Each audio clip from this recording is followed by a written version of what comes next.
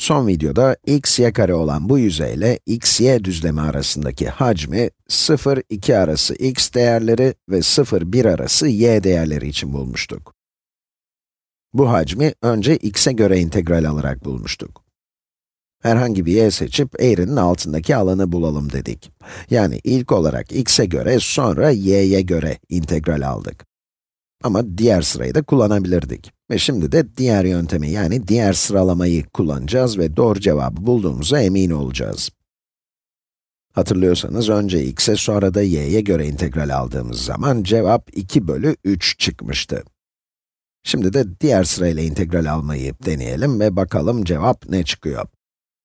Problemi iki farklı şekilde çözüp cevabın aynı çıkması sizi cevabın doğruluğu konusunda daha iyi ikna edecektir. Şimdi grafiği yeniden çizeyim, daha iyi anlaşılsın. X ekseni, y ekseni ve z ekseni. X, y, z. Bu benim x-y düzlemim. Y 0'dan 1'e, x 0'dan 2'ye gidiyor. Bu x eşittir 1, bu 2 ve bu y eşittir 1 ve grafiğimiz. Bakalım nasıl çizeceğiz. Grafik aşağı yukarı böyle bir şey olacak. Bu tarafı şöyle ve sonra aşağıya doğru dümdüz iniyor.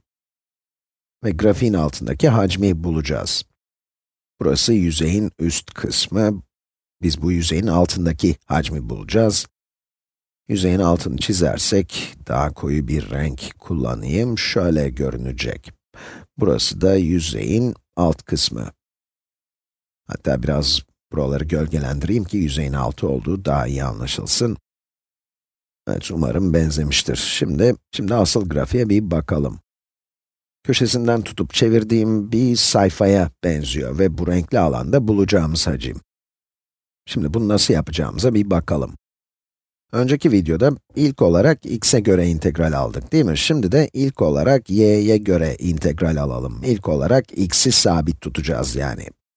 X sabit olursa, bir x değeri seçelim. Mesela şu x'i alalım. Belirli bir x için, mesela x 1 olursa, z yalnızca y kare olur, öyle değil mi? Böylece alttaki alanı bulmak daha kolay olur. Çünkü x sabit olmadığı halde sabit gibi düşünebiliriz, sabitmiş gibi farz edebiliriz. Yani örneğin herhangi bir x değerinde şöyle bir eğrimiz olur, değil mi? İlk önce bu eğrinin altındaki alanı bulmaya çalışabiliriz. Peki bunu nasıl bulacağız? Dediğim gibi buradaki fonksiyonu z eşittir x y kare olarak düşünebilirsiniz ama x'i sabit tutuyoruz. Yani sabit olduğunu düşünüyoruz.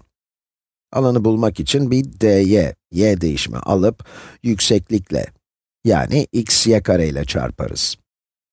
O zaman x y kare ile dy'yi çarpıyoruz ve bütün bu alanı bulmak istiyorsak y eşittir 0'dan y eşittir 1'e integral alıyoruz. Tamamdır. Alanı bulduktan sonra bütün yüzeyin altındaki hacmi bulmak istiyorsak, alanla dx'i çarpıp derinlik elde ederiz. Şimdi güzel bir renk seçelim, şöyle yeşil olsun. Burası dx. Eğer alanla dx'i çarparsak derinlik elde edeceğiz. Şimdi daha koyu bir renk kullanayım ki kontrast oluşsun şurada. Şimdi gördüğünüz gibi eğrinin altındaki alanla dx'i çarptığımız zaman bir derinlik ve hacim oluştu. Yani çarpı dx. Sol üst köşedeki tanım kümesinin kısıtlaması çerçevesinde de x, y düzlemi ve yüzey arasındaki hacmi bulmak istiyorsak, x eşittir 0'dan 2'ye integral alırız. Peki, şimdi gelin bunu bir düşünelim. Şu alan x cinsinden bir fonksiyon olmalı. X'i sabit tuttuk ama seçtiğiniz x'e göre bu alan değişecek. Yani bu içteki integrali y'ye göre alırsak, x cinsinden bir fonksiyon elde ederiz. Sonra bütününü hesaplayınca da hacmi buluruz. Başlıyoruz. İlk önce iç integrali hesaplayalım. X sabit tutulacak. Y karenin ters türevi nedir? Y küp bölü 3. X sabit değil mi? Bunu 1 ve 0'a göre hesaplayacağız. İntegralin dış kısmında hala x dx var. Buna eşit bir bakalım. y eşittir 1'e hesaplayınca 1'in kübü yani 1, yani x bölü 3. Y 0 olduğunda bunun tamamı 0 oluyor. Yani bu mor ifade x bölü 3'e eşit. Ama hala elimizde 0-2 aralığındaki x cinsinden dış integral var. Seçilen x değerine göre bu alan x bölü 3'tür. Eğer x 1 ise alanda 1 bölü 3 olur. Şimdi hacmi bulmak için bütün yüzeyin altının integralini alacağız. Bütün yüzeyin altının integralini alacağız. Dediğim gibi integral aldığımız zaman x cinsinden bir fonksiyon çıkıyor. Şimdi devam edelim. Bu bildiğimiz standart integral. X'in ters türevi nedir? X kare bölü 2. Burada 1 bölü 3 olduğu için x kare bölü 2 çarpı 3, yani x kare bölü 6. Ve bunun 2 ve 0 için değerlerini bulacağız.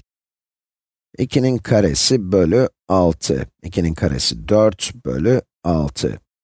Eksi 0 bölü 6, kısaca 0. Ne oldu? Eşittir 4 bölü 6 oldu. Peki 4 bölü 6 nedir? Sadeleştirirsek 2 bölü 3. Yani yüzeyin altındaki hacim 2 bölü 3'tür. Ve eğer önceki videoyu izlediyseniz, ilk x'e sonra da y'ye göre integral aldığımız zaman çıkan sonuçla aynı sonucu bulduk. Şahane!